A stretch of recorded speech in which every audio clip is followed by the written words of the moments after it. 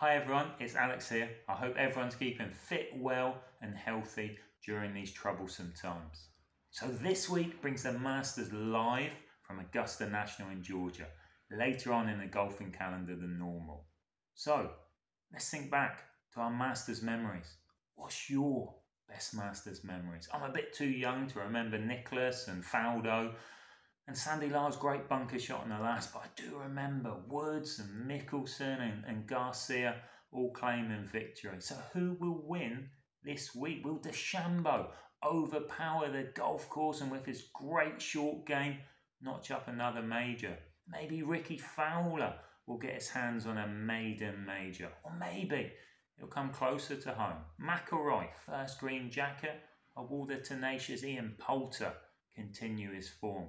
We'll find out in the next few days. But what we do know is this club may decide who lifts that green jacket.